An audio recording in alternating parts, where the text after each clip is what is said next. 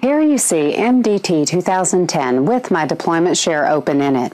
To add an application, you simply right-click the Applications folder and click New Application to start the New Application wizard.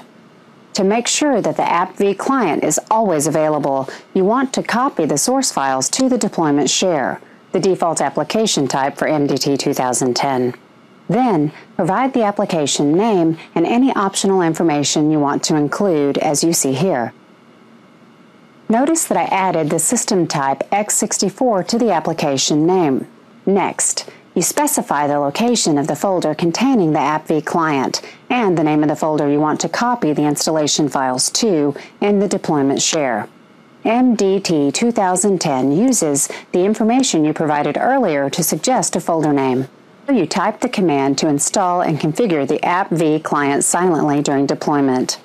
This command is relative to the working folder, the Applications folder in the deployment share, so you don't have to include a path to the setup program You see those prerequisites here.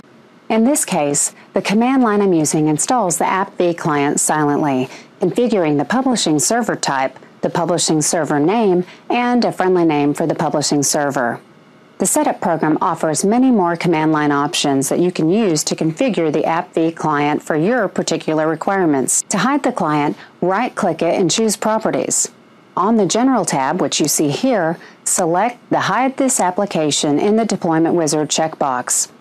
In the MDT 2010 deployment share, task sequences are in the Task Sequences folder.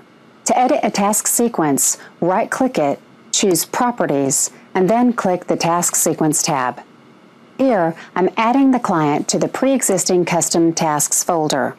When you click Add, General, Install Application, MDT 2010 adds a new Install Application step to the folder.